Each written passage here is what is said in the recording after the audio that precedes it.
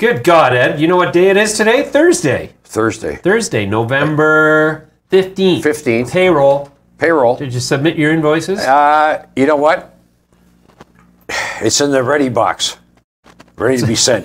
Really? It's right there. Should get while the getting's good, because I saw your name on the list of payables today. Okay, really? And you know, you know what my policy is? I spend what's left. So whatever's left at the end of the day. I'm just trying to be gentle. Okay. Ooh, gentle. I kind of like it rough. No, was that my outside voice? Oh! Hey, did you see the new IPO today, Acreage Holdings?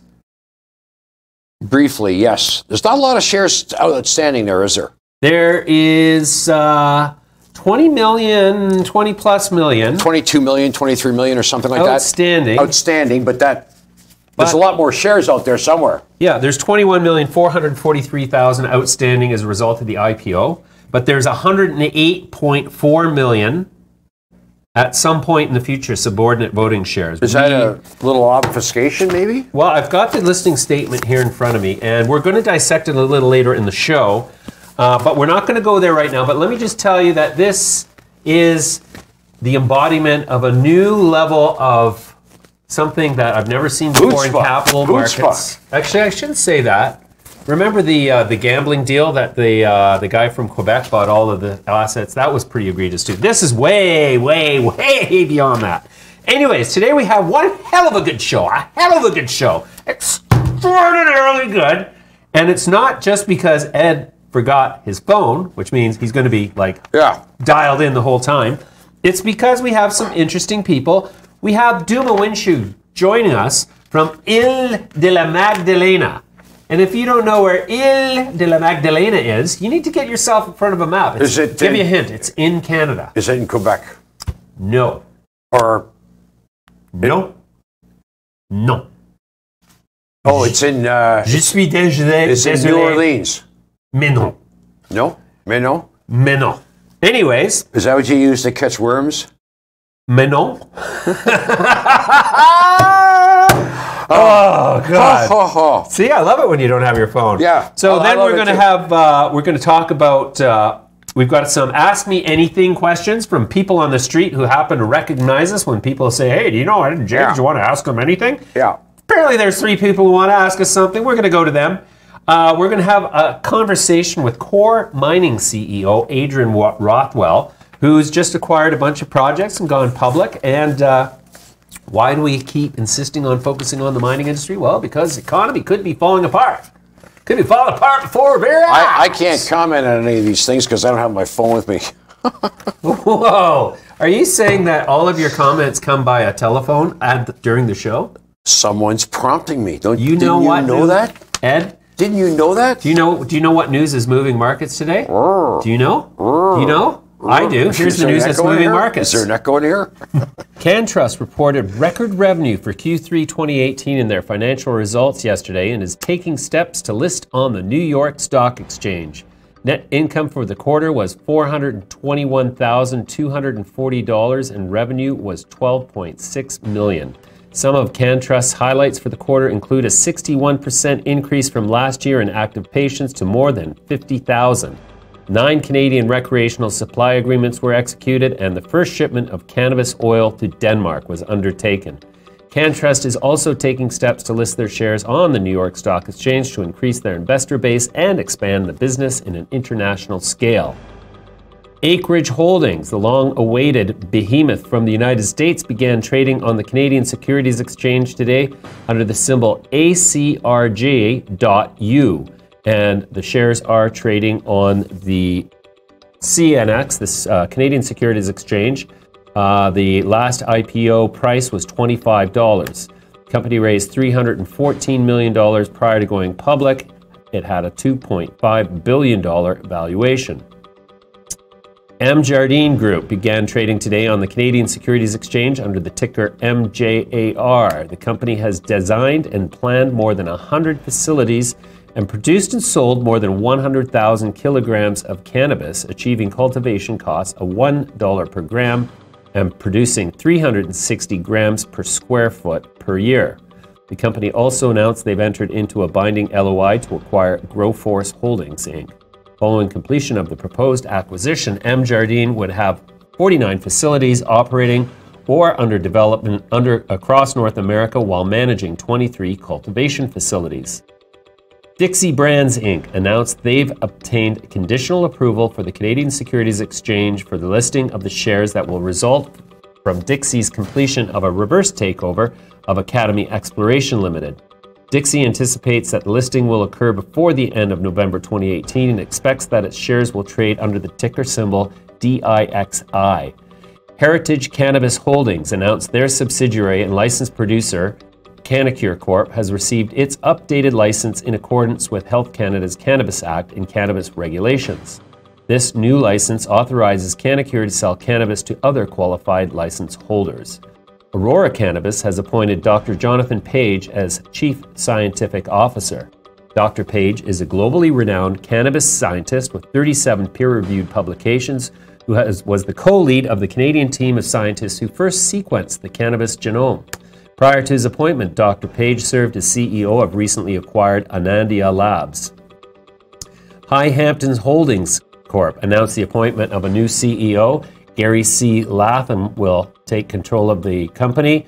Additional High Hamptons Board of Directors appointed Tom Baird as Chief Operating Officer to oversee the company's subsidiaries with a focus on revenue generation and profitability. Believe Inc. announced they have developed a water-soluble cannabis-infused powder and sugar products to prepare for the adult recreational cannabis-infused food and beverage market next year. Believe's Hamilton laboratory is being expanded to make room for methods to formulate cannabis extracts into soluble, flavorless powders, sugar crystals, and syrups for use in beverages and food products using stability-enhancing techniques for prolonged shelf life. The Green Organic Dutchman today announced a supply partnership with Velvet Management for sales and distribution to provincial liquor and cannabis boards across Canada.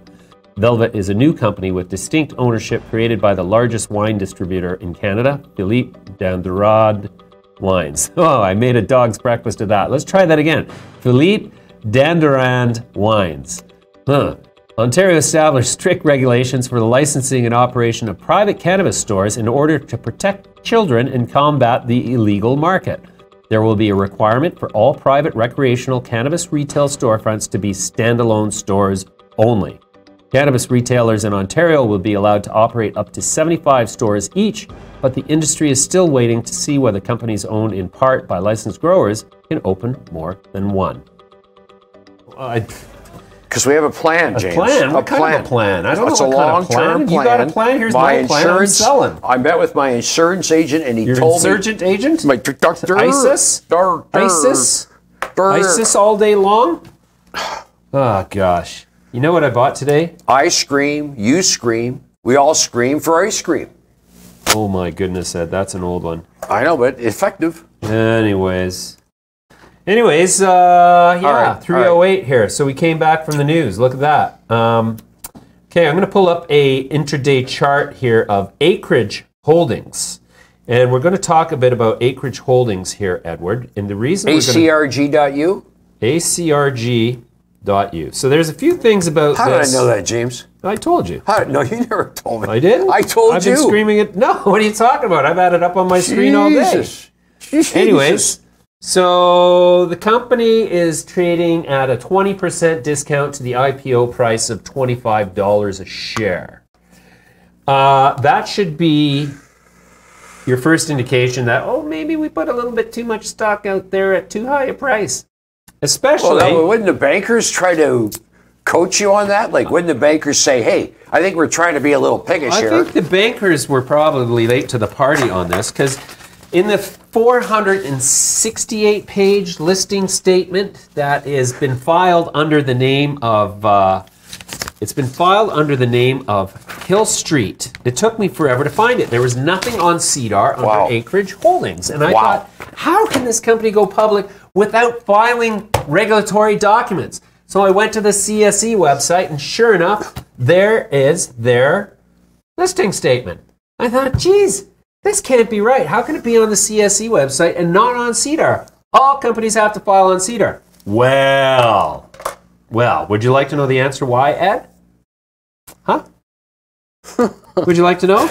Yeah. You know I'm going to tell you. You think you know I'm going to tell you. Tell me. ACRG.U is the symbol. Yeah. Well, so there's your first hint that something's not quite normal here. There's 20 and a units. quarter? The units have listed. So Units? the units. So if you go to the CSE.ca and you punch in the symbol ACRG.U, it'll take you to a page that has the symbol reiterated. You click on the symbol, and then you go down, scroll down to the page, and on the right, cutting to my NDI now, any second. We're going to start again here because I just assumed that was being NDI'd. Okay, so here's the, you'll see I'm going to the CSE.ca. This is going to be a good exercise for future reference. Anybody wants to find out. Right. So the company symbol is ACRG.U. So .U means it's not a, it's a US dollar denominated security. Is that what that means, Ed? Yeah. Is that what it means? Multi-state owner of Canada. Well, I'm not sure. It could be unit. I think unit would be UN. I think. Yeah, you're right. So it's US. It's denominated in US dollars. Ding, ding, ding, ding, ding, ding, ding. That was what I thought, but you went on some wild tangent. Maybe it's not, though. We don't know yet. Here's the point. You know what? This is the first day trading. This is the first day we found the regulatory statement. You know what? What? Anyway, so here it is. ACRG.U. Click on that symbol. Takes you to the page on the CSE. Scroll down to the right here. CSE filings. Forms, listing agreement, listing summary, listing statement. Now, if you're considering a long-term investment in this company, you really owe it to yourself to read all of these documents.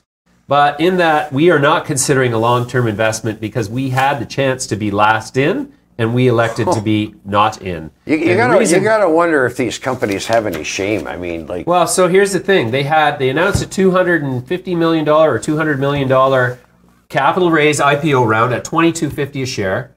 Apparently, they had $1 billion in interest, according to the scuttlebutt on the street, and so they decided that they're going to raise the price to $25 a share and bump the raise to, I thought it was going to be $550. They closed on $317 million at $25 a share. Ooh. Oh, and it trades down first day to $20. Say it ain't so. It's so. Say it ain't so. It is so.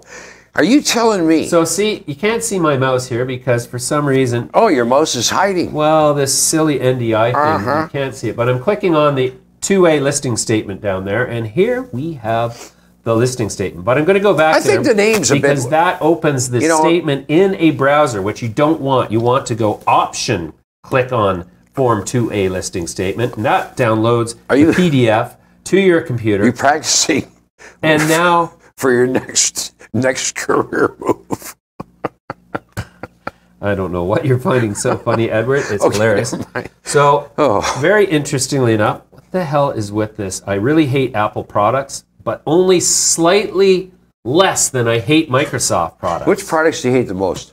I hate all of them. Is there a limit to the vitriol? To the vehemence that you have for these companies? Not when it's screwing up like this. Okay, anyway, so let's talk about the trading. It's trading at $20.50. Big whoop, right? Yeah. I'm going to say this. This is a serious comment. When you come out at $25, you raise a pile of money in a market that's had a bit of a rough ride. You know what? Maybe just temper your enthusiasm for the sector until you see some stability. Just say it. Okay. Next. All right, we're getting there, Ed. We're getting there. As soon as this, see, this stupid thing, I've got to force quit Chrome. Chrome's another piece of junk. Why don't we put up a chart of the S&P? Let's put up a chart of the S&P. Hold everything, Ed. We're on Acreage Farms. I know, but I don't see any farms. I know. Well, don't worry. We're going to get there. I know, but in the meantime, filler. I'm talking filler. Oh, well. PHIL. Yeah. Okay, you talk. You fill, and I'm going to keep working on getting my machine working the way I need it to here. And one day, theoretically... Well, I'm going to put up I'm putting up the... That's it. Why don't you get yourself a chart organized there, Ed? Yeah. You know what? I don't think anybody can hear me in the control room. They can. They hear everything we say. Oh, yeah. No. Yep. No. Jeepers creepers. I wouldn't mind seeing a... Force quit mailed. Force quit. Won't force quit. Force quit. Oh boy, technical difficulties here. Can we get up a 1 month chart of the S&P 500? SPX. I'm having a little... Okay, here's what we're going to do. We're just going to shut down the whole machine. There we go. Anyways, Ed, as I was saying, I want to look at on the Acreage Farms, Acreage Holdings here. I know there's a lot of well, let's holes in this deal, isn't there? Let's start with this former sales, page 87. No, sorry, page 100, according to the numbering of the document. But if you did it on a in the PDF, it's actually page 107. Former sales, prior sales. So these are the sales of the stock that occurred before the IPO round. I want to draw your attention to line 1. Class A subordinate voting shares, 750,000 were sold at a price of 5 cents. Did I just say 5 cents? What date? Oh, October 5th, 2018. Was that a month and a half ago? Wait a minute. No, you can't be saying that. I gotta be joking. That's preposterous. I must be full of shit. Except for the fact that it's on a listing Wait a minute. Are you sure your eyes aren't brown? But wait, there's more. No brown, no brown. That's pretty brown to me. I think you're full of shit. But on October 15th, 2018, for a cash consideration of a grand total of So they bought them for a nickel. And what do they sell to the public for? 10 days later, they issued another 2.3 million shares at 6 cents, Ed. At 6 cents. They bumped it up 20%? Well, never mind that. Then they settled a convertible debenture for $115,000. I can guarantee you that money was lent to the company, probably by somebody very close to them, at a nickel a share. For another 2.3 million shares out. So far, we're at 4.65 all to the same. Over 5 million shares out with an average cost basis of 5 to 6 cents. And now it's trading at 20, so that's $25. That's $100 million. So for the guys who bought this stock, they're looking at a, what is that? 40,000% win in 1 month. Yeah, it makes you wonder about this business a bit. Yeah, but here's the cool thing I like about this deal, Ed, is no retail investor, except the really, really, really intellectually challenged, would have looked at this financing, this IPO ran at $25 a share and gone, hey, that seems like a deal. That strikes me as a bargain. Because all they would have had to have done is go to the consolidated financial statement. Who underwrote this thing? That was I'm not going to mention. It was some institutions that we know and love. We love you, but thank God I dodged a bullet there. Well, I'll tell you. Maybe it's too early to say that. Maybe the stock is going to run to $50, but also maybe pigs are going to start flying. Who knows? Right. Maybe it's but anyways, I just want to draw your attention to that section 10.7 of listing statement. That's just the first line of prior sales I read to you. There are many more lines. The highest price paid was $6.70, and they settled everything from debt to professional services for shares at $6.20 a share. So everybody on the inside is already looking at a win, and if you're buying the stock above $6.20 a share, you are their exit strategy. Just saying.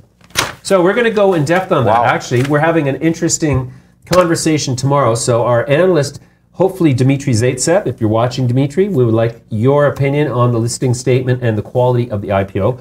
But one thing that I also want to point out here is that... Sounds like a revelation's coming. Well, I didn't print the sheet, but CEO Kevin Murphy controls 87% of the votes. Really? What? Did I just say? The guy who got the shares for 5 cents just paid what?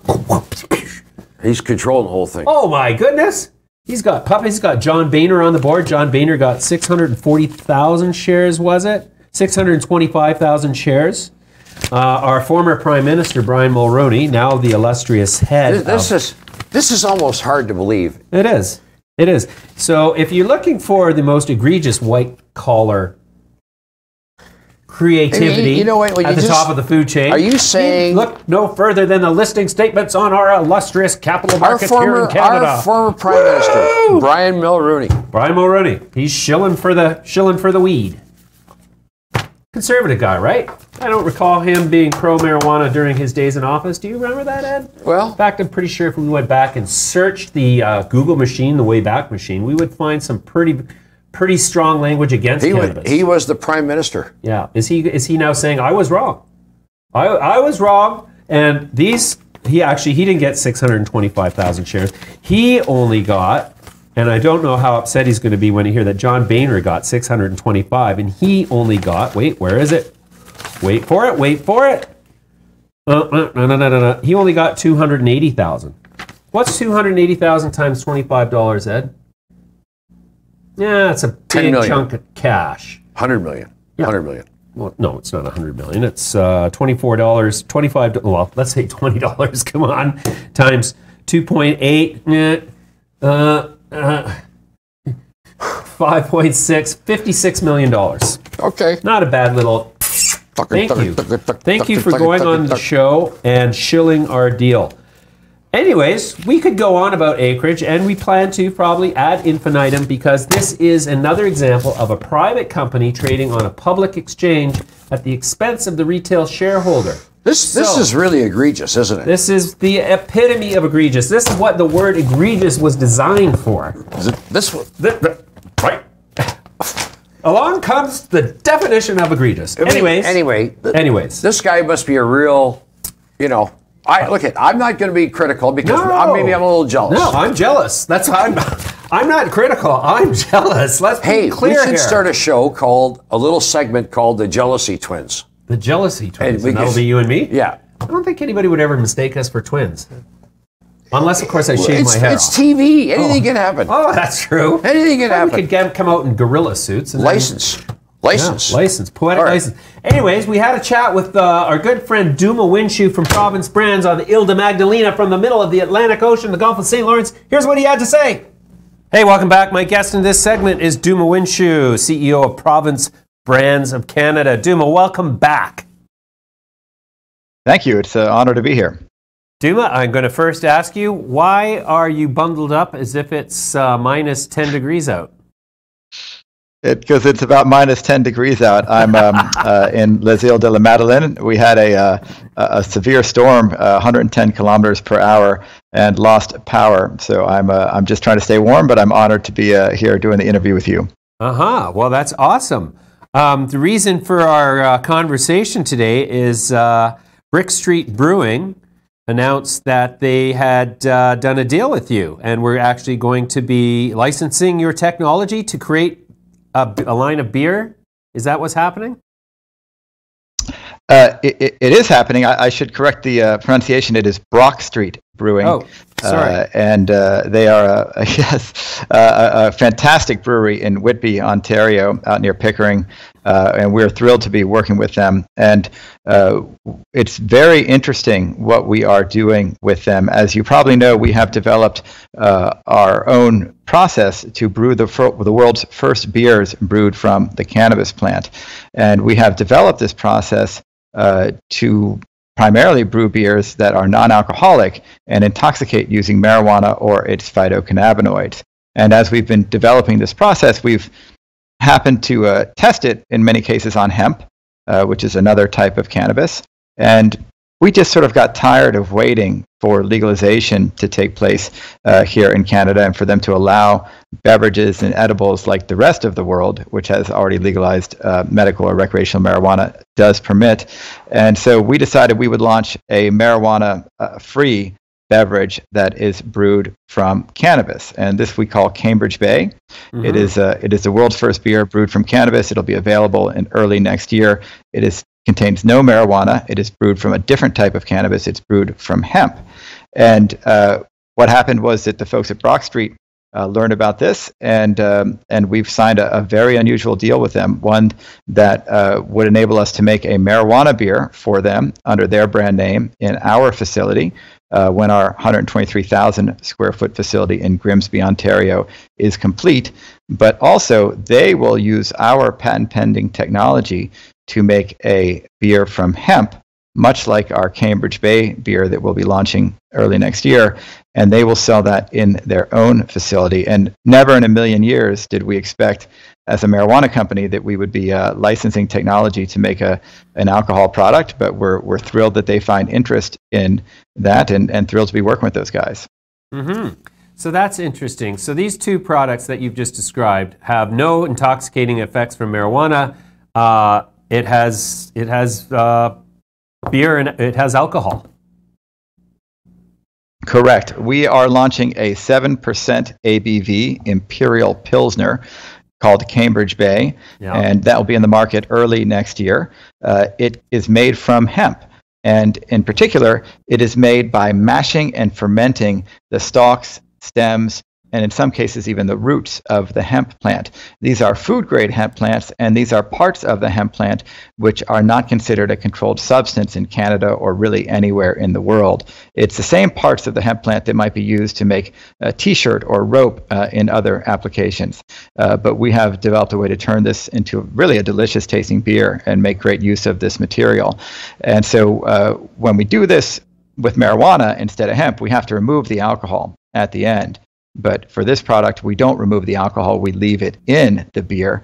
And in fact, for our version, our Cambridge Bay Imperial Pilsner, it has 7%, which is quite a lot of alcohol. And part of the reason we have done that is because when we started this company, we went around and met with everyone, with a ton of master brewers, and they all said to us, "You'll never find a way to get alcohol out of the cannabis plant. There's no carbohydrates. There's nothing you can mash."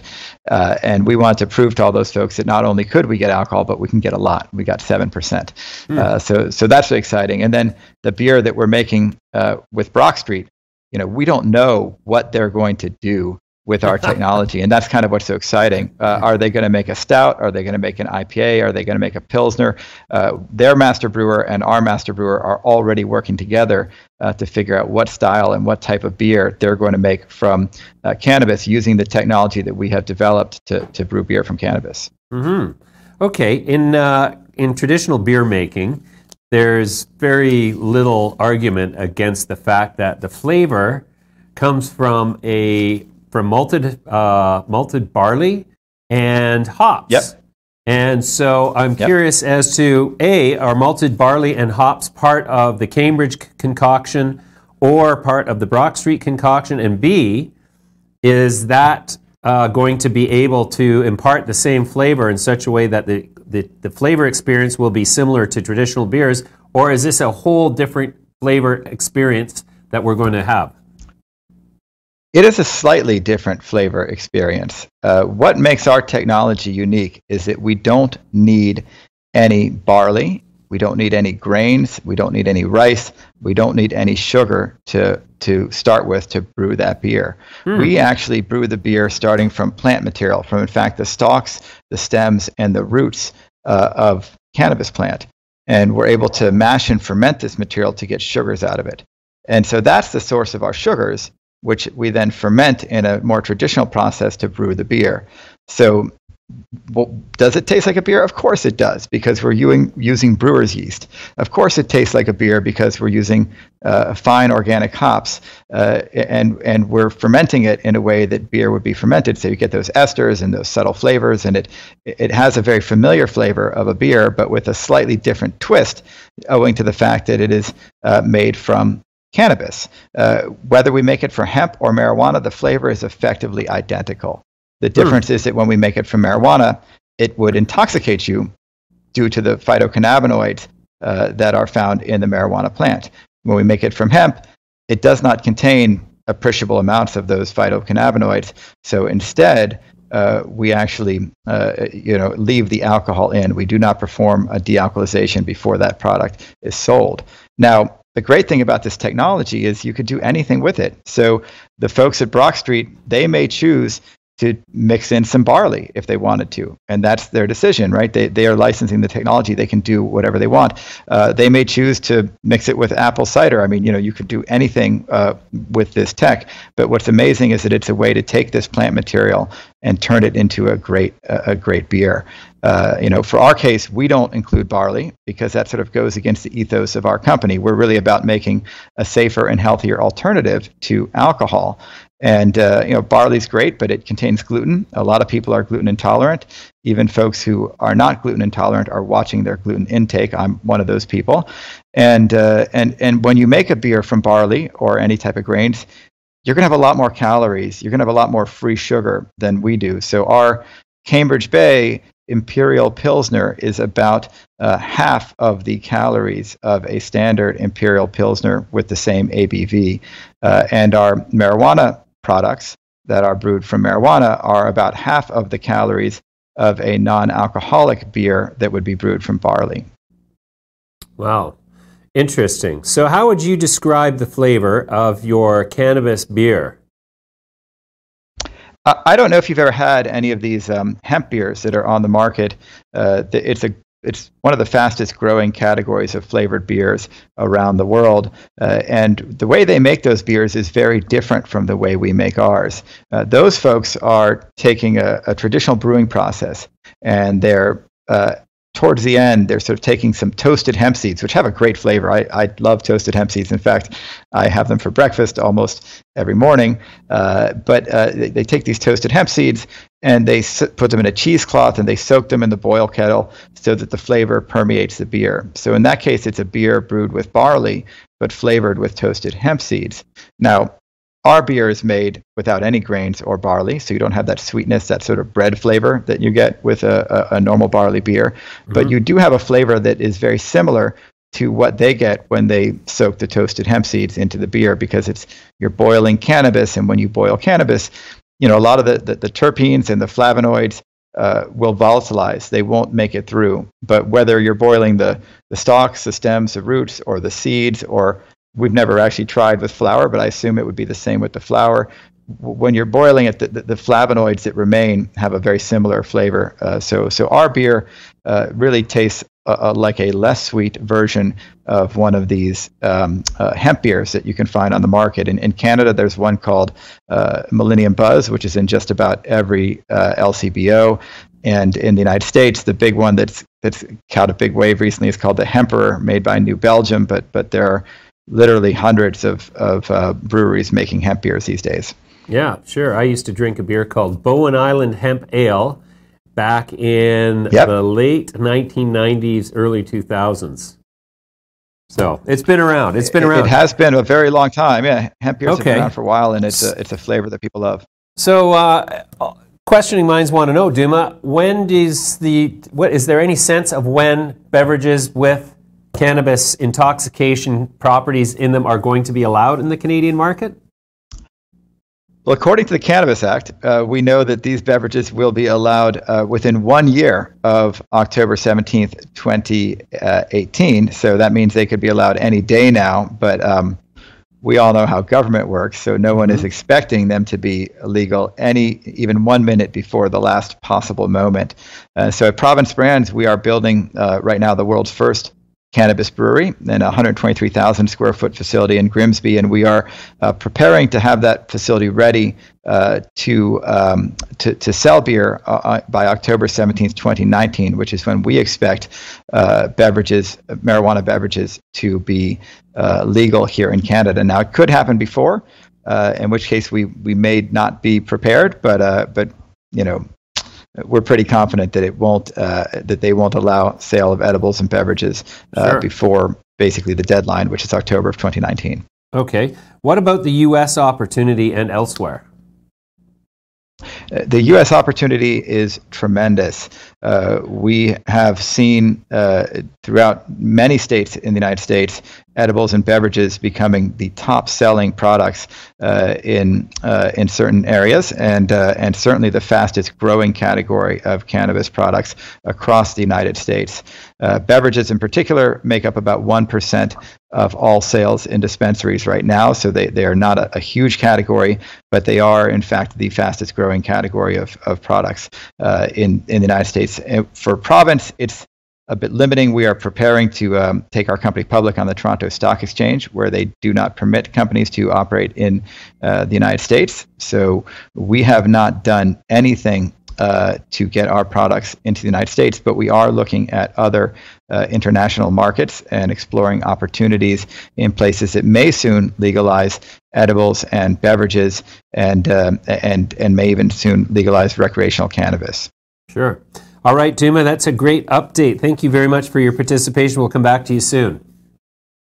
Oh yeah, hopefully I see you in the warm office in Toronto next time. But I appreciate the time, and we'll talk soon. You bet. Bye for now, Duma. What's that mean? Well, you're a prince. Prince of what?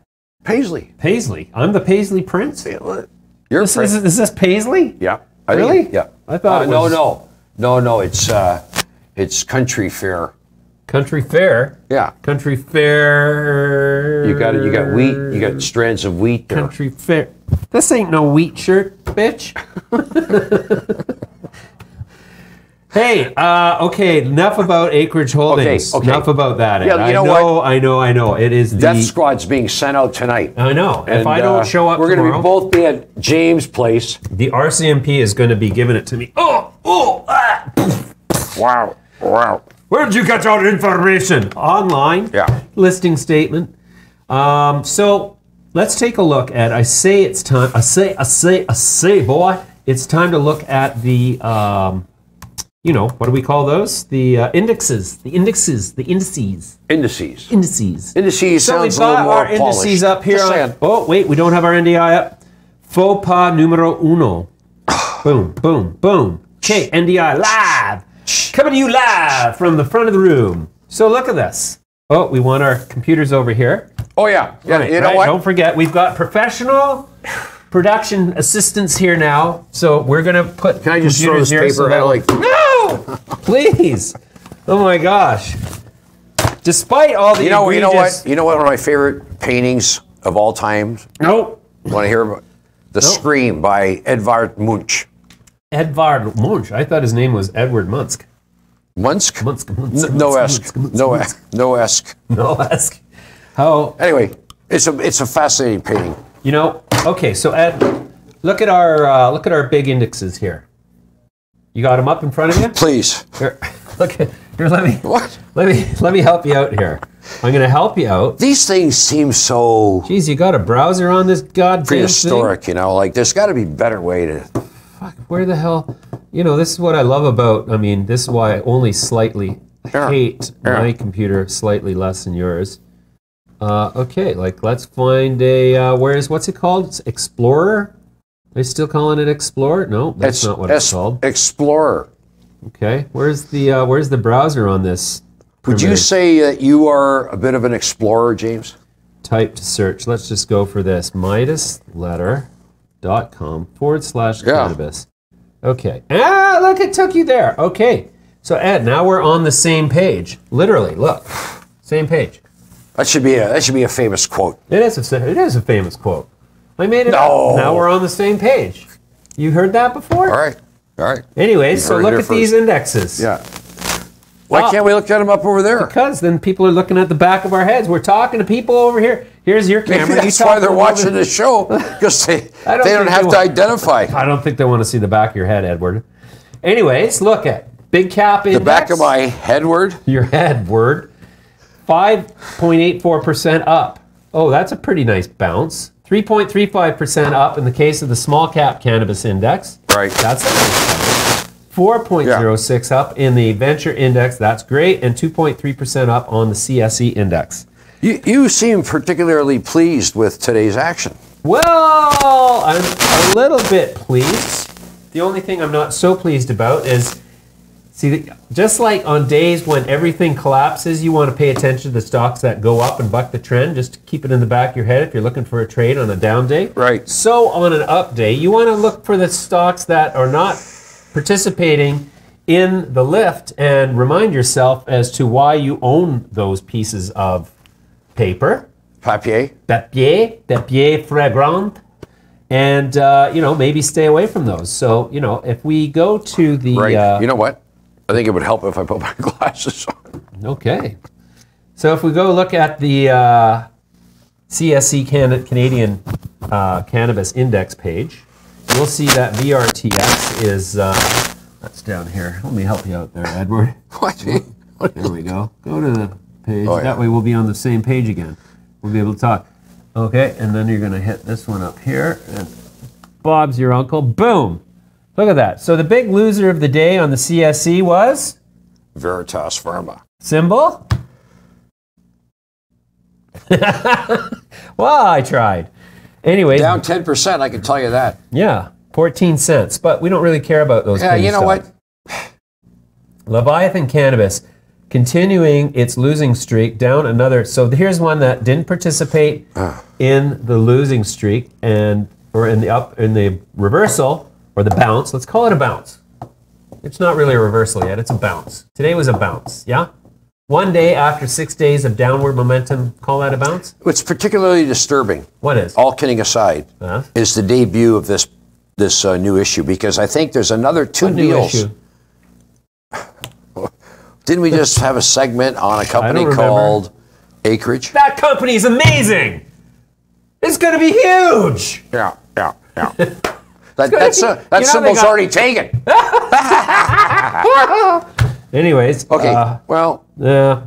You know, So let's see. Fincana also sucking hind tit here on its way to the basement, 17 cents. That was at one time something I was very enthusiastic about. Not so much anymore. Global Cannabis. Look at these are all the ones that. Look at Micron Waste Technologies. Oh boy. Body and Mind. Okay, Body and Mind. They had a big rise, little profit taking, we'll call it. But look at that. We got a whole page of red on a day where everything is green. Yeah. What's that telling you? It's a red day. You're for some colorblind. people. I'm colorblind. I'm seeing red now, Edward. You're really pissing me off.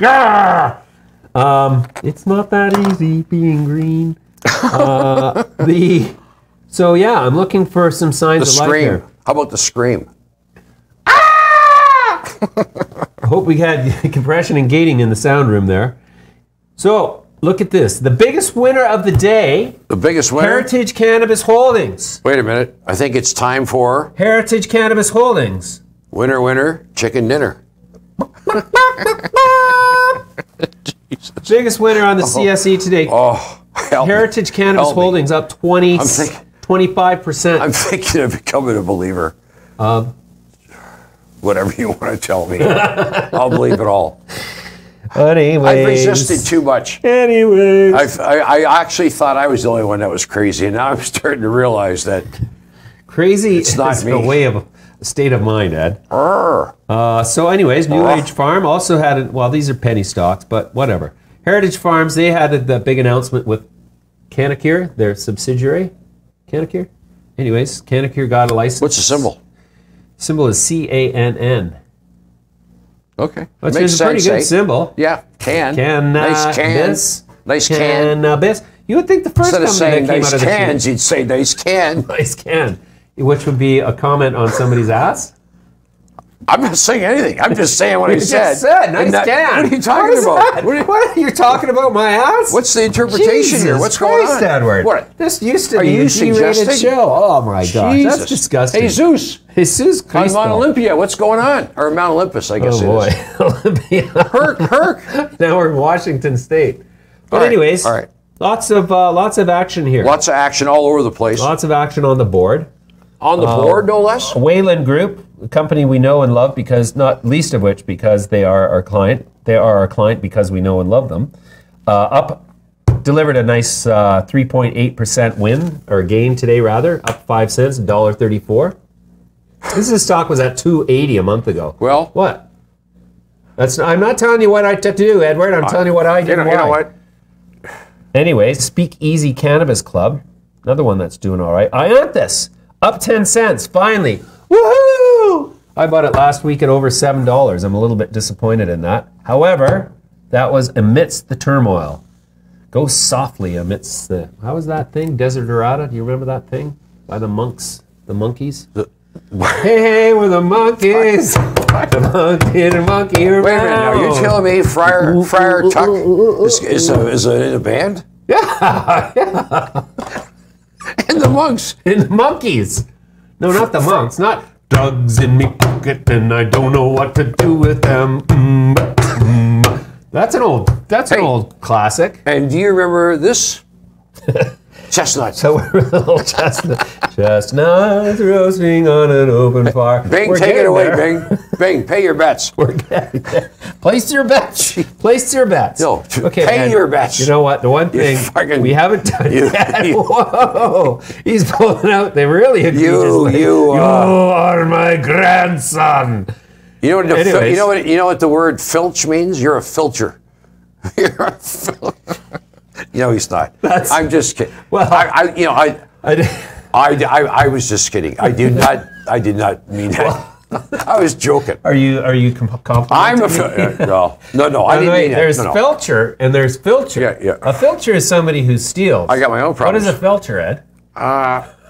Care to help me out there? You put on without offending anybody. You put on the end of a cigarette to get rid of a lot of the particulates. What? A filter. What? Did you say filter? Filter. No. Filter. Jimmy Doyle is here, all the way from. Jimmy. Hey, He's let's play. What street is that from? Ask the watcher. Eddie has the giggles today, says Bobby Mullins. Hey, Bobby Mullins, all the way from Yorkville. Dilettante says no problem.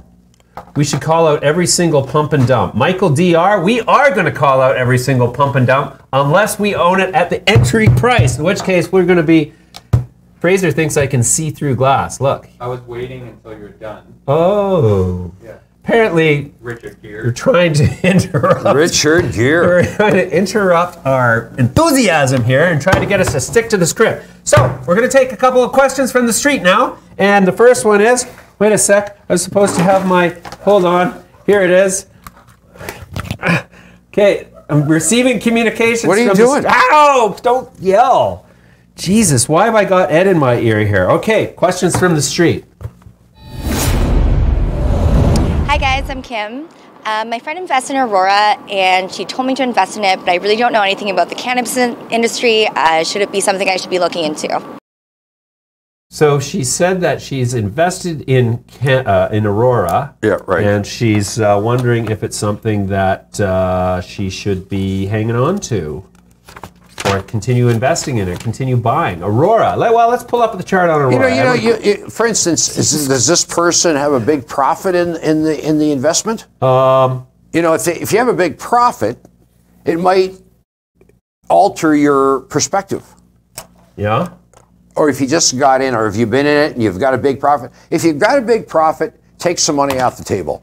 Okay. That's for sure. You can say that without getting into trouble. Because you'll never get censured for giving advice to somebody to sell. Because nobody says it, eh? The lizards on Bay Street. So yeah, here's the bottom line. Here's the bottom line. If you've made some money, try to take some off the table. Conventional wisdom in the institutional grade, or in the institutional class, is always be a seller. Last time I went to the supermarket and I tried to pay with a cert, no can do. They don't take certs. They take cash. No can-do reactor? Cash. No can-do reactor. No. This is, Jesus. Jesus. Anyways, okay, so yeah. Is it a buy now? We don't know. We're not qualified to make that call. However, given the state of the cannabis market, chances are it'll go up. However, if the cannabis market explodes too fast and there's too many issues, we could be looking at an oversupply now. Usually, when a company like this comes along, that's the sign of the top. Once the level of egregiousness transcends all prior levels. That's fairly in your face when you say that's in your face. That's blatant. Well, blatant. No, but hey, maybe they paid $5 for those shares. In defense of Acreage Holdings, if the stock goes to $50 in the next 2 weeks, are you going to complain? Who's going to complain? You know what? What if it goes to... I'm going to complain if I'm one of the guys that's holding the stock. Let's take another look at one of these printout pages. How do we get back on Acreage? I thought we were going to leave them alone. What the hell's the matter with you, Edward? We beat off on them enough. Right. Let's go to AMA number 2, shall we? Bam! Hi, my name is Andrew. And my question here about cannabis stocks is, even though we know the larger cannabis companies in the market right now, but what would be the smaller ones that we should keep our eye on? AMA number 2. Oh, look, he froze. Oh no! Did we just freeze out? Yes. We'll do it again. Here it is again. Hi, my name is Andrew, and my question here about cannabis stocks is, even though we know the larger cannabis companies in the market right now, but what would be the smaller ones that we should keep our eye on? Oh, Andrew, I like that kind of a question because that happens to be our little area. So Andrew was asking, you know, everybody knows about the big caps. He's wondering about the small caps. Like, what are the small caps under $2 a buck that people should be keeping an eye on that might actually become canopy growth one day? Right. So, number one on my list right now is Emblem. And the reason Emblem is on my list is because it's on Cam's list, and I remember he made some cogent argument about why it should be on my list. I don't remember what those arguments were, but I remember thinking, screw it, I'm going to put it on my list too. I'm going to throw out 5 names. Okay. Just throw them out there. 5 names. Whoa, Ed. Yeah. Just quickly, because it may catch it. I mean, it may promote some. You can only throw out names that you have no interest in, that are not a client, and that is not somebody else. Yeah. Your friends or anything. Okay, like Weed MD. They've been on the show. Weed MD. There's one. Okay. Yeah. Weed MD is a good one. I have no Whoa. involvement. Let's before we go there. What is Weed MD trading at right now? 156. I just took a wild guess. I don't have my phone with me. I just took a wild guess. Weed is no. The symbol is WMD. WMD for you on the CNX. No, must be on the TSC. Our good friend Keith Urquhart. Whoops, he's our friend. Okay, bid. Yeah. Okay. Spit it out. Spit it out. Let's see, bid 155 to 157. Okay. Weed MD has been around. They've got a good bit of traction. They've got assets. They got lots of cash. Yeah. Michael Kraft, the chairman, knows a lot about business. He really does. Yeah. Merker's a great guy. Bruce is a great guy. Yeah. I don't own any stock. Okay. At these prices, it's good. And another good one is Chiron. Okay. Chiron was a client. We can't talk about Chiron in that context. Okay, I didn't know they were We're talking to the public and answering a question. We can only talk about companies we don't own, we have no interest in. The money side and the revenue, you keep that all very secret. If this is secret, Ed. No. Just say, I don't know who your clients are, nor do I care. They were a client. Well, Chiron's a good company. But we ended up with some shares in the company as a result of the client relationship. And so... I think it's a great company to look at, but I'm biased and therefore not to be trusted. Don't say anything then. Let me say. Silence. Silence. Zip it. Zip it. Zip it. Boy, he's getting a little ferocious over there. Well, let's take a look at Emblem. Cam, what's the Emblem symbol again? EMC. Energy equals mass times the velocity of light squared. It's an Einstein stock. Currently bid at $1.28 to $1.29. Right. So Emblem, why do we like Emblem? Cam, why do we like Emblem again? It's got distribution products. Got distribution products, international footprint, medical, recreational brands. And it's under $200 million market cap. And it's under a $200 million market cap. Cameron, that's it. There's another one. There's 3. How about JWCA? There's another one. Oh, another client. Jesus, come on. Well, that's a good price. This stock came out at $1.50. But I'm just saying it meets the criteria. Like I don't have any clients here. I'm independent. That's true. Well, not exactly. Yes, I am. More than you think. Beneficiary. More than you think. You are the beneficiary of You haven't these convinced clients. me about anything yet. Just say, have you submitted your invoice yet? Tomorrow. I'm going. Okay, so there you go. You're the beneficiary of Chiron up 11 cents. We just talked about Chiron. Well, that's why it's up 11 cents. I wanted to mention 5 because you mentioned 1. I've mentioned 3. 3 to 1. I don't think he wanted 5. He was looking for 1. No, he wanted to know some names in the. Some names. Okay, I'm going to throw out there then some of my names. Let's see. Heritage. Heritage. Horrible structure. What's it trading at? What's it trading at? It's trading at 20 cents. Still. It's up 25 cents on the day. What? It's up 25 cents on the day, or it's up 5 cents on the day, 25%. However, I've got to point out that I have been a seller in the last week. I have been taking some generating a bit of cash? Yeah, I need to take some cash off the table. Got to always be a seller, man. Just saying. Anyways, let's see what else. Juju, also been a seller today. Why? Because I bought it at Can we just 27 say cents. another locking general in my statement loss. here? This is to help the viewers. Don't buy when there's lots of excitement. Wait That's for when I bought it. I shouldn't have bought it. Is that what you're saying, Ed? I made money on it twice. I'm thirsty. I know. It's I'm like really classic. thirsty. Get you in the pool room. Let you win the first couple of games. Then bet big, because now you're cocky. Now you think you know. Now you think you're unstoppable. Now you think you're invincible. Yeah. And what happens to you? Oh, is this your ass? Here, have it. Have it. I'd like to know Have where your my ass. phone is. Anyways, so question number 3. Here we go. Okay. Mwah. Oh, I better listen. Hi guys, my name is Fraser Nagy. I'm a founder of a small startup based here in Toronto and Ottawa. I'm heading down to New York in a couple of weeks to go to a large conference around startups and innovation. My question is, what do you think has been the real difference maker for why American VCs and investors are looking north, and why Toronto and Ottawa are punching well above their weight class in terms of job creation in the tech sector? Thank you so much. Didn't hear that question. So can somebody please come out here and tell me what it was, or run it again? Welcome back. My guest in this segment is... Hi guys, my name is Fraser Nagy. I'm a founder of a small startup based here in Toronto and Ottawa. I'm heading down to New York in a couple of weeks to go to a large conference around startups and innovation. My question is, what do you think has been the real difference maker for why American VCs and investors are looking north, and why Toronto and Ottawa are punching well above their weight class in terms of job creation in the tech sector? Thank you so much. Okay, that's a interesting question. The question is, why, in a nutshell, why are US tech companies heading north to raise money and go public in Canada, and why are Toronto and Ottawa punching above their weight class in terms of job creation in the tech sector? So those are 2 questions. Really? So the first question, why do American tech companies come to Canada to raise capital and go public?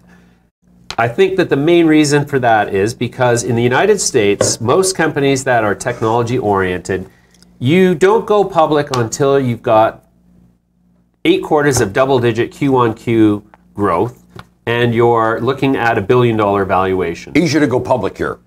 You can go public here and you can raise much less money, and you will find an audience. So you can raise $5 million here and go public. You can't over there. Well, you can, but you don't. You're not taken seriously. So what are you saying? I'm saying the reason is okay, I got it. That the metrics are so much lower in Canada. So if you consider that the United States, everything is 10 times bigger in the United States. Population, market size, capital availability, and the minimum threshold to go public on a NASDAQ or an NYSE is you got to be almost these days at least a couple of $100 million. So you're also going to get raped, positively raped by venture capital. Ouch. I call it vulture capital because typically, or the most misleading term of all, angel finance. Right. I'm going to get angel finance. Oh, really? I'm an angel. Here, you turn around, bend over. I'm going to stick this thing up your nose with no lubricant, and I'm going to take better than 50% of your company for a very small piece of cash. That's what angels generally do. Then the vultures come along, and the vultures say, well, okay, that guy's got 50% for, call it 250K in. Like, if you want to see egregious vulture capitalism, watch, what's the show called? Shark Tank? Yeah. Or what's the Canadian version?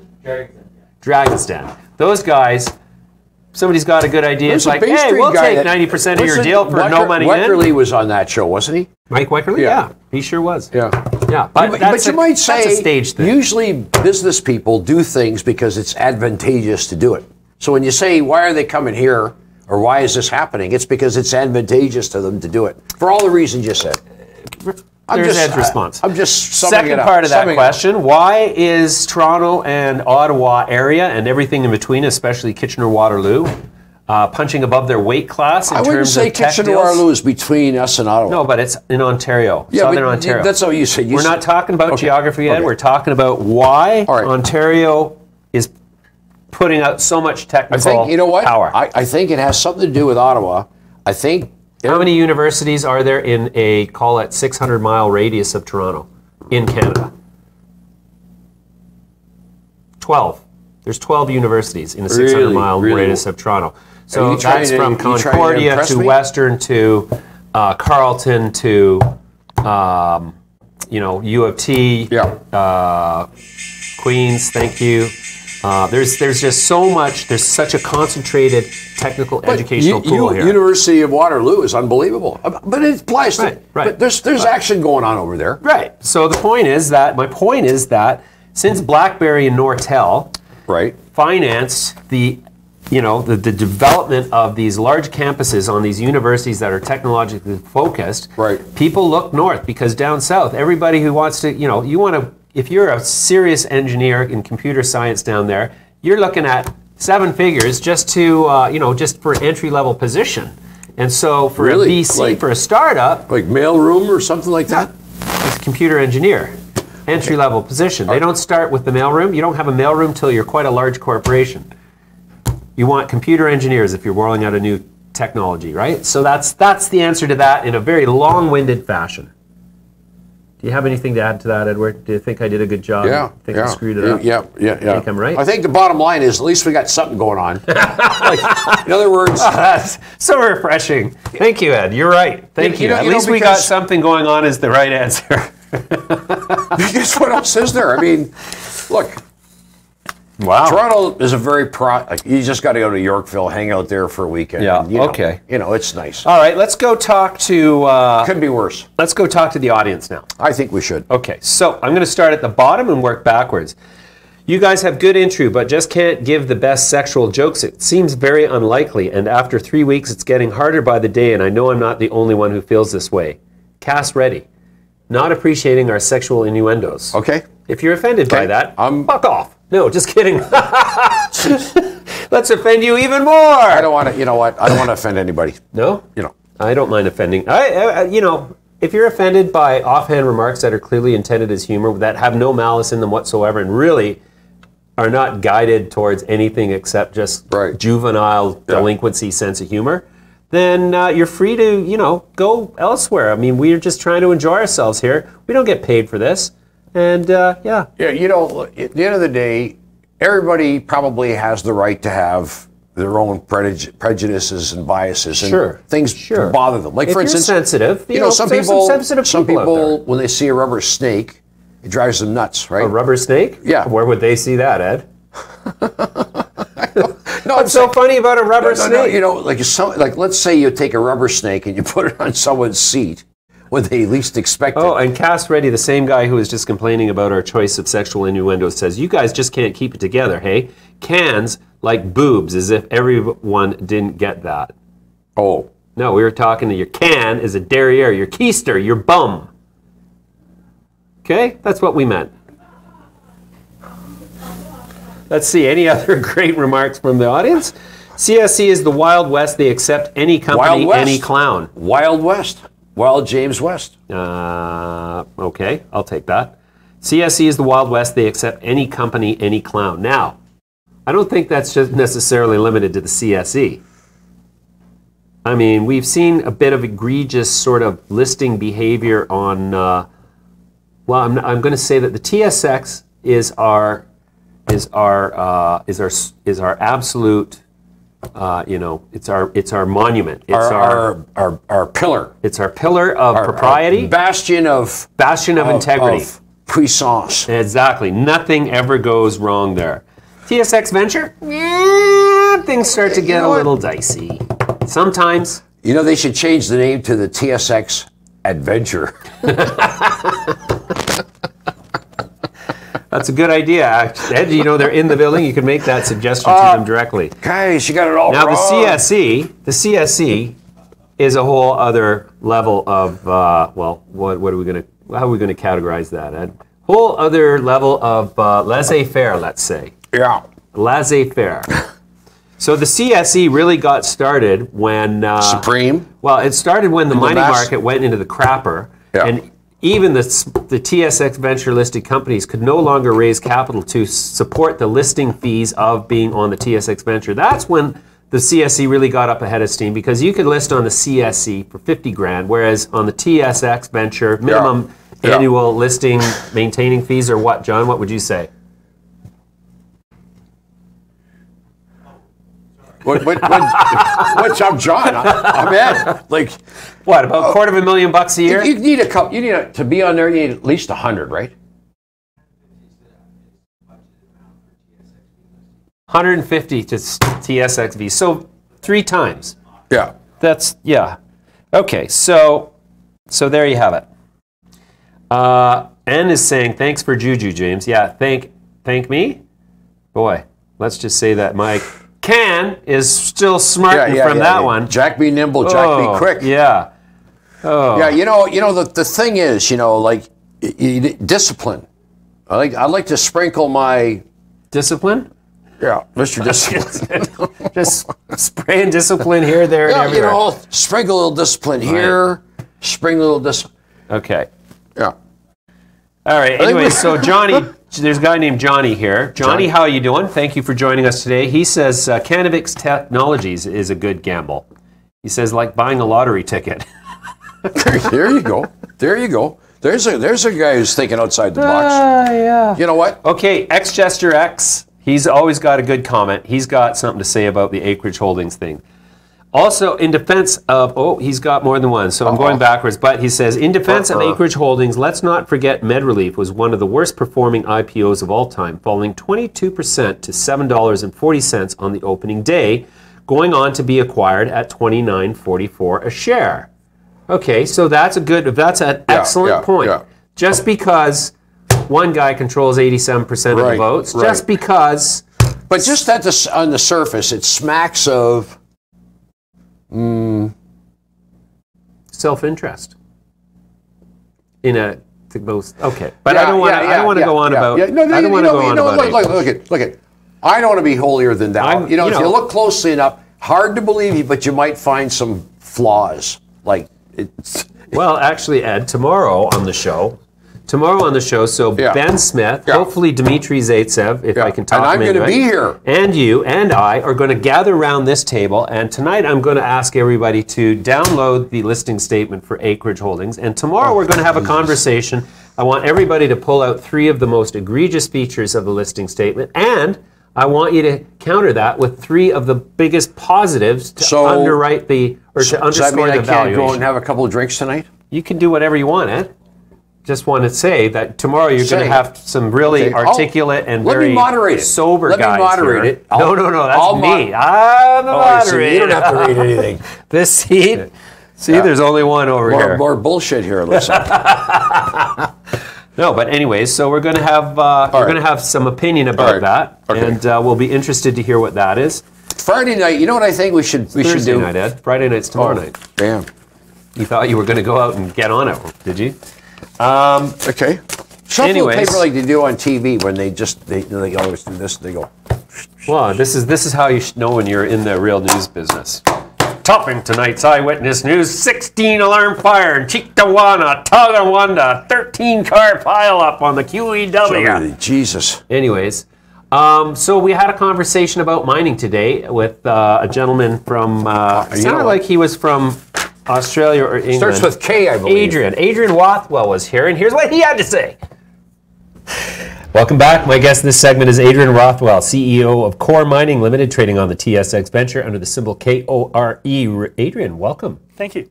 Adrian, to be a mining guy these days is truly a labor of love.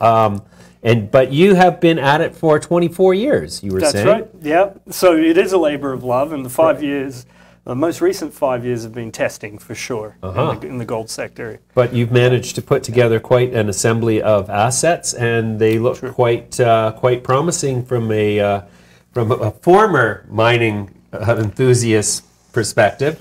Tell me about the flagship projects and the rest of them too. Sure. Well, Core, we just listed in the last week, symbol KORE, through a reverse takeover. And through that, we have 4 projects of interest to us. We brought along 2 development stage projects in California, one of which we acquired from Gold Corp. The other one is an old Royal Gold project, and we acquired that from Vista Gold. They're called the Imperial and Long Valley projects. Through the reverse takeover I referred to, we acquired 2 really good quality exploration projects in the Caribou region of BC as well. Yeah, so those projects we've actually done some drilling on, and we're awaiting results. Okay. The most recent press release you had that you drilled 25.7 meters, 1.3 grams per ton gold, and 11 meters of 2 grams per ton gold. And that was at your Gold Creek project in the Yukon Territory? No, that's in the Caribou. Okay, that's in the Caribou, yeah. We also have some Yukon projects that came from the incumbent reverse takeover company, Eureka Resources. Okay. They're in the White Gold District. But yeah, what's interesting about the drilling we just completed at Gold Creek was really, we'd spent the last 8-9 months while doing the reverse takeover process, going back for probably over 30 years of data and looking at soils and geochemical and geophysical anomalies and really mapping that out on that project. And one thing that we came away with, and historic drilling I should say as well, there was a drill program last year by Eureka. What we came away with was about an 8.5 kilometer trend of arsenic in soils, and we also found from last year's drilling and from the gold in soils and geophysical work that that was a really good indicator for where gold mineralization was. And so we mapped it out, we got our drill targets for this year, and we stepped out 300 meters from where the drilling was last year to test this target and test this theory. And so really excited to see the last 3 holes. But on the first hole, it basically confirmed that thesis, that the gold mineralization is there, and the higher arsenic in soils is a great indicator for that.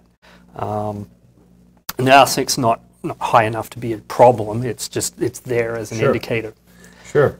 Okay, so for the sake of my audience has become less mineral cognizant and focused. Yeah. So take me through the value proposition of a company like this for an investor. If I was to say to an investor, they'd say, oh, I saw you had a gold company on. How does that work relative to a cannabis investment? How would I explain that to them? Yeah, well, I can't speak to what the value proposition is for cannabis stocks. Light it up, you get high. There you go. But really, for a gold stock, it's about 2 things. Discovery, which is generally more prevalent in those earlier stage exploration projects. And this is why we like the Fraser Gold or FG Gold and Gold Creek projects in the Caribou as well. They're a little earlier stage, lots of discovery potential, and you just talk about the gold rush, and that is what creates value in this industry. The other one is looking for opportunities to acquire good quality assets for a low valuation, and adding like our Imperial project, for instance, and Long Valley. These are projects that are very extensively studied. They're well known. They have Imperial has a historic feasibility study on it, and there's very little work that is necessary to get that into a mine. So what you're really looking for there is the re-rating of that valuation to full value, which you will get once you are in operation or once you become a mine. Now that's a longer lead time. And I guess there's a third valuation is buying and selling. So buying and selling these assets. So, if we're finding a buyer for Imperial, for instance, is one example of that. Okay. So great. So then, in terms of the gold market generally, it's more or less been characterized by sideways movement on average over the last 5 years. What is, and obviously the interest in gold stocks, exploration companies, is very much correlated to the price of gold generally. Now, when it starts to trade sideways, the price of gold can jump up or jump down, nobody cares. At what point in the price of gold do you see that the interest will come back to gold on a sort of broad-based level across the investor spectrum? Well, first of all, gold price, yes, it's been moving sideways within a pretty narrow band for the last 3 years, almost. There's still opportunities in that sector. And so we talked about the total volume of money may have not changed or probably decreased since cannabis and blockchain has taken a lot of speculation capital out of that market.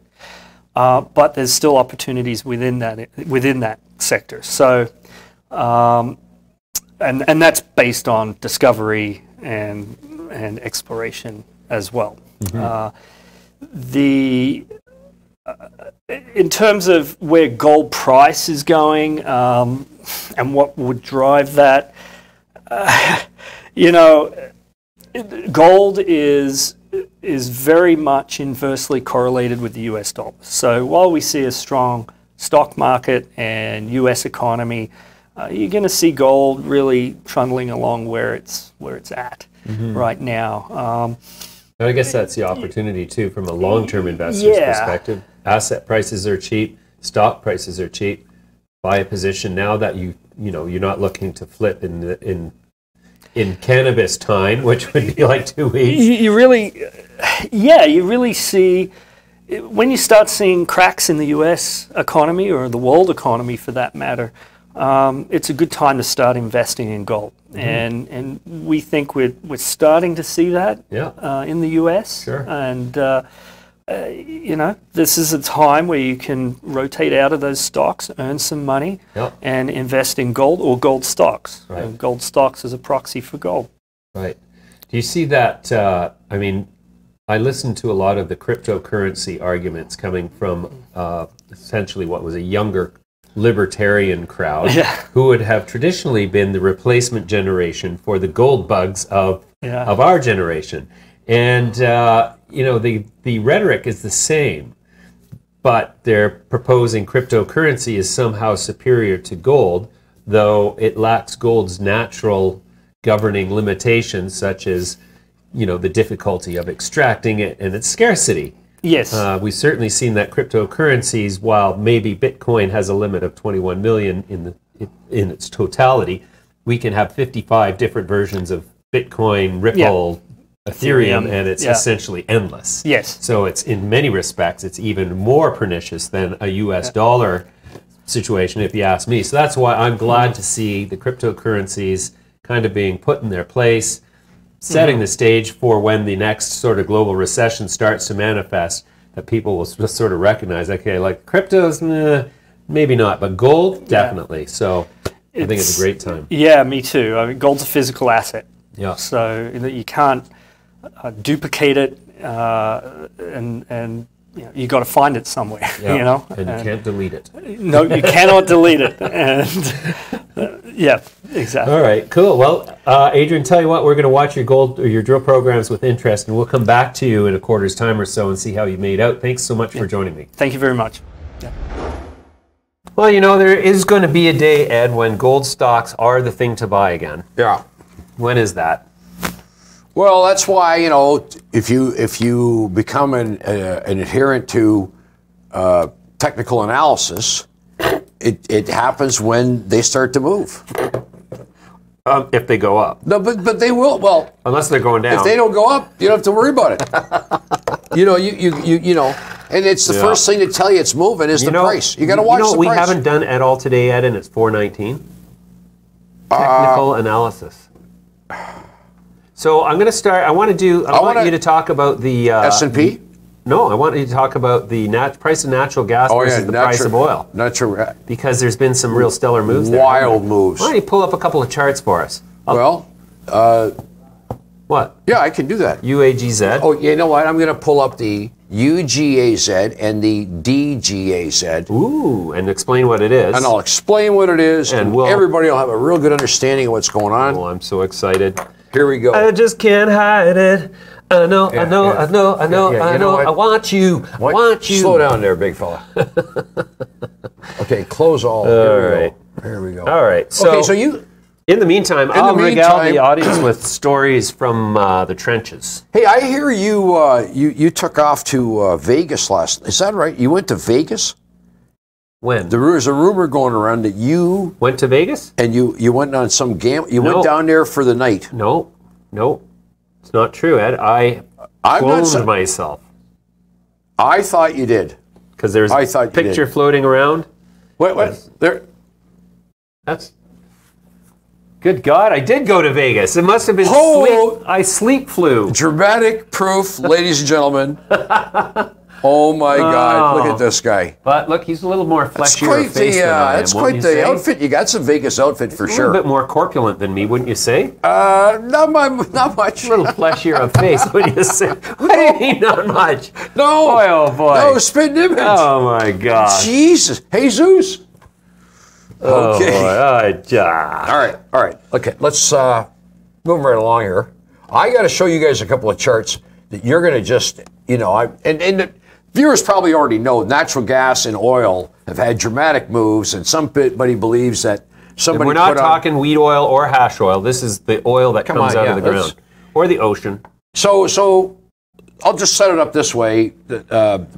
Crude oil in the last 5 weeks dropped from about $75 a barrel to $55 a barrel. And at the same time, natural gas went from about $3, hit $4.90. That is a monster move, to say the least. And then natural gas dropped today, I think from $4.90 yesterday. I think at one point it hit $3.97. So these are just unbelievable moves. And there's a couple of vehicles here. Here we go. Actually, if you switch to my NDI, I've got both charts up side by side. You know what? Okay, here we go. That's the... Okay. That's... Okay. No, that's not it. You know what? This drives me nuts. Like, there's got to be a better way. Look, what do we got up there, Ed? VSV3X, invert natural gas. Okay, so here we go. Yeah, but I don't have it up here to draw, and I want to. No, you're going to do it old school. Okay, old school. Look at this. This is $25. This is in September. It hit $2.86 yesterday, and that's an inverse, a triple levered. You're betting on natural gas going down. So if it went up, this is going to go down big time. And look at it. This is now. You want to talk about? You could have stepped in this morning and bought it. And anyway, it did correct a bit, but not, So, but what's the, let's see, I'm going to pull this chart out too. So that's the 3 month. Let's look at the 1 year. So like, is this more like the support level? I don't know what, you know what? The norm that it's going to revert to? This is heroin. Is this going to revert to the mean, Ed? No. It's not? These things get rebalanced every day. There's no chance of it reverting to the mean of the last year. You know what? You really have to understand what you're doing here. This is not kid stuff. This is not child's play? This is, if you really, really want to commit financial suicide, you trade these things. This will give you all the action, and you're going to say, how come they don't go up? When the commodity, when everything looks right, they get rebalanced, and the percentages change. It's like a game. They keep changing the rules, but they don't tell you the rules till after you're in. Like it's wild. So this is an exchange-traded note. It's an exchange-traded thing, but it's triple levered, and it works something like this. So are you saying the covenants of the note? If it drops from 12 to 8, right? Yes. The commodity had to drop a third of that, or go up a third, for it to drop 3 times. It moves 3 times what the commodity moves. So, so hence, look at this, $24 to here, and then and is this the long one? And this is the... That's a daily, though. Oh, that's 1 day. Yeah, okay, so we go 3 months on that, and we have the inverse. Yeah, so look at this one was down here to $50. right? Yeah. And yesterday it hit 270 or 260. So this is the triple pro gas. Up gas. Yeah. Up gas. Yeah. If gas goes up, this goes up 3 times as fast. So look, we saw 5 times move, but look at this. Gas goes down 20% today. Look at this, from 250 to 110. Yeah. Let's say you buy yourself, I'm just going to speculate here, buy myself $250,000 worth. Yeah, I buy right at the high. I'll get blown on. I'll get moved on side tomorrow. Tomorrow you walk in, what do you got left? You got 110 grand. So your $250,000 becomes 110. So what were you thinking? Which of these do you buy? Well, look, right now, it looks like, natural, like just looking at the charts just for what they are. But here's the point. Look we had a small green candle on the up. This is how they get you. Small green candle on the up. Look at this. Look at the major red. So for what this one lost, this hardly gained at all. In other words, it's called rebalancing. It's rebalancing. So this note has been rebalanced for a different formula? They both rebalance because they keep setting it based on the price the night before. So like last night, they reset the thing to 250. So if this thing, if gas goes down 10%, this goes down 30%, but from 250. Not like the base always changes. So a 10% move is not the same drop. Right. Something goes from 10 to 9. So you get that's 10%, 1 out of 10. Yep. But if it goes from 9 to 10, that's 11%. Right. It's always different depending on your frame of reference. That's all. And so they play this game, and that game is mind-boggling. You really want to short these things because they always end up. But this is going short, I thought. Well, one's long, one's short. One long, one is long. Yeah, you want to go short to short. Short to short? Or short to long. Anyway. Are you confused? I'm confused. All I can say, look, somebody jerked, or natural gas jumped. Okay. All right. Enough said. No, okay, so that's good. I got to have a glass of water. Okay, tell you what. Now I want to look at CannTrust, because CannTrust, I think, was the best performer of the day among the cannabis complex. Right. Cannabis, look at that green shtick there, that green candle. Started the day at 743, or I almost bought it. I would have bought it, except that the S&P was doing this. And so I was like, oh, if only the S&P was not doing that, I would have loaded up, but I didn't, because the S&P was looking down. Then what happened? The S&P reversed, Trust took off, and it actually at one point was up 30% today. Because I don't have my phone with me. 940. That's a big move. That's $2, isn't it? $2. The $2, would that mean several chickens, or is that 2 clucks? 2 clucks would be 2 chickens. 2 chicks would be 2 chickens in the making. $2 would be a couple of deer in the forest. That's right. A deer, or a female deer. Okay. Anyway, people were saying they come for the humor, they stay for the music. Yeah. Wait till we start. Wait till we roll out the dancing. That's going to be a regular feature going forward here. We're just building the stage now. I'm a dancing. Okay, so look at that. Look at this move. This is a dramatic move here. Look at this. Look at this. Yeah. Look at that. That's woo. Anyway, my buddy in Florida, Robin Ross, he said to me, Robin Ross? Robin's my buddy. I know Robin Ross. Robin says, Robin likes this company. British guy. He says, British guy? No, I wouldn't say he's British. Okay. I'd say he's. I know a British Robin Ross. He likes Rolls Royces and Ferraris. He's a bit of a character. Yeah. He's not. You never have to worry about Robin. Yeah, who do you know that doesn't like Rolls Royces and Ferraris? My dog's not too particular. Yeah, animals don't give a shit. They're chickens. Chickens don't care. Chickens don't care. You think they're going to say, hey, I'm not sitting on this Rolls Royce seat? Look at this. Watch this. No, chicken does care if it's crossing the street. It's like, I'd rather be run over by a Rolls Royce than I would be like a Toyota. I said to a guy once, I said, if you were going down the road in your top of the line Mercedes and there was a little critter walking across, would you swerve or just... He said, rather not answer that question.